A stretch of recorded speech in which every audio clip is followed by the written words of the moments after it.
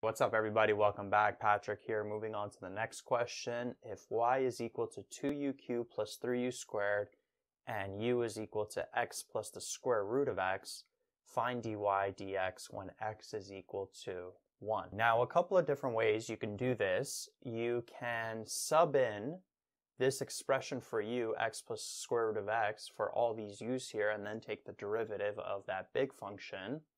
However, in my opinion, because we're given two separate functions like this, it's easier to just use Leibniz notation.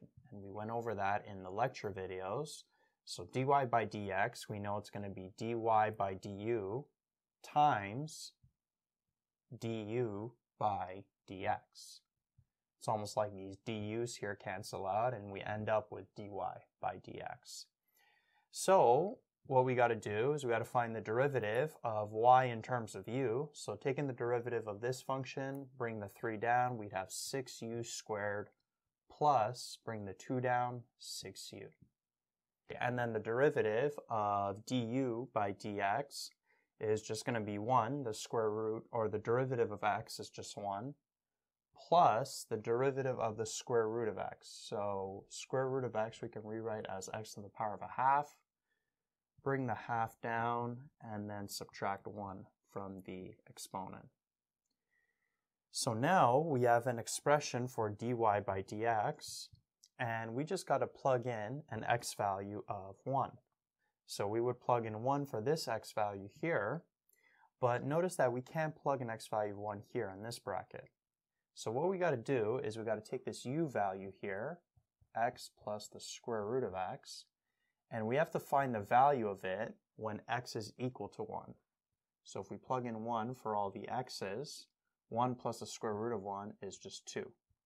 So we plug in a u value of 2 into this bracket.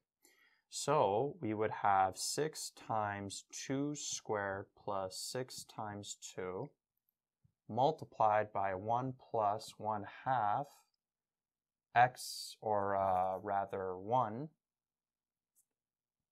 to the power of a negative a half. So here we would have 6 times 4, 2 squared is 4, times 6 is 24. This would be 12. 24 plus 12 is 36. And then 1 to the power of a negative a half is just 1. 1 plus a half is 3 over 2, or 1.5.